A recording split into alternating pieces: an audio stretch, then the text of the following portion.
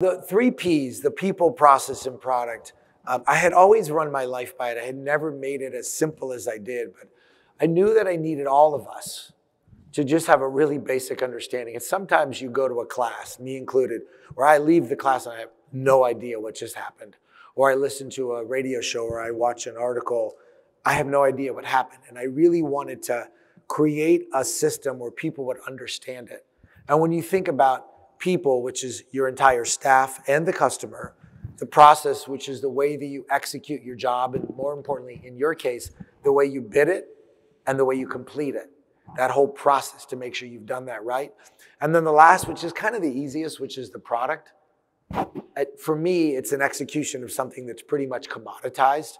What makes each one of your businesses different is the people that actually meet the customer for the first time, the process you have to actually decipher whether you're going to go out into the job and quote it and take on that customer, the way you communicate with that customer about the status of their job and the completion of it or problems.